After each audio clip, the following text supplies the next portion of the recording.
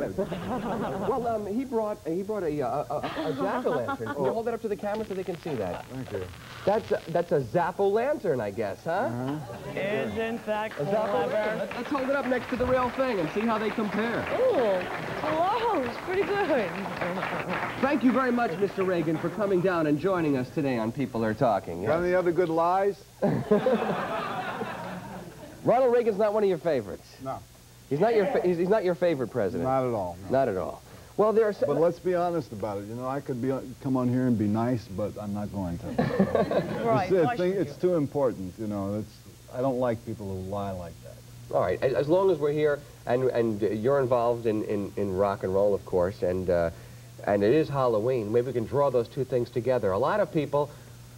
Or not a lot of people, but some people are concerned that rock and roll has satanic influences in it, that it really represents the forces of the devil. You're one of the people that they say is a devil worshiper and has, you're not only one of them, but that there is, the forces of evil are present in rock and roll. How do you respond to those sort of allegations? Well, first of all, they have never suggested that I was a devil worshiper. They wouldn't dare, because I don't believe in the devil. Devil is something for Halloween. It's a cartoon.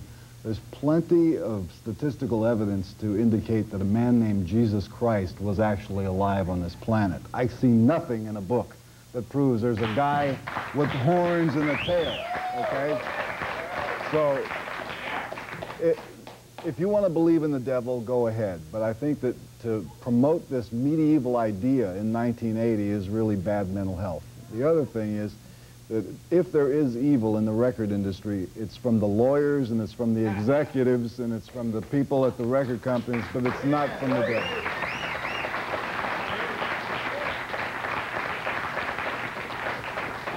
Okay. But you know, these people that believe in the devil, they don't think that it's just in rock and roll. You remember the thing about Mr. Ed, don't you? Mr. Ed? No, what is Mr. Ed?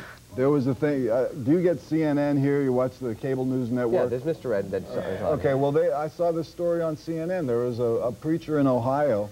They had videotape of a record burning. There's all these kids in the middle of the night burning Billy Joel posters and records, and this preacher had discovered, and I don't know how he did it, that the theme song for Mr. Ed, played backwards, says, "Satan is the source."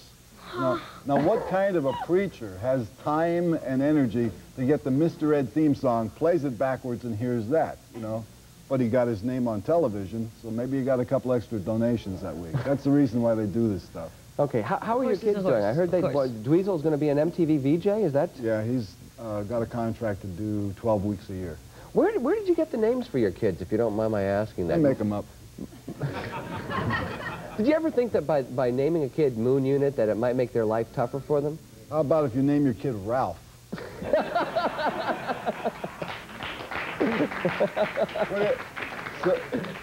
What if your parents called you Wendell? What happens to you when you're growing up? You don't know. There's nothing wrong with Dweezil and Moon. Well, how did you get Moon Unit for a name?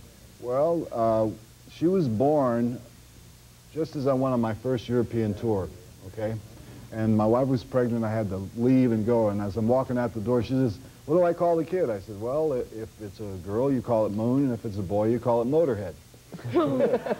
But she's happy she had a girl. Yeah. So there might have been a Motorhead Zappa. It could have been. Yeah. Let me go into the studio audience here, and all right, before I do that, let me introduce you to somebody, though, who is going to be down at the Sands Hotel, Casino, and Country Club. He is a master illusionist, but with a very definite flair and unique twist that is all his own. He is Jeff McBride. He's a new wave illusionist. He's going to be at the Sands Casino, Hotel, and Country Club tomorrow, November 1st, at 7:30 and 9:30. Please put your hands together and welcome Jeff McBride.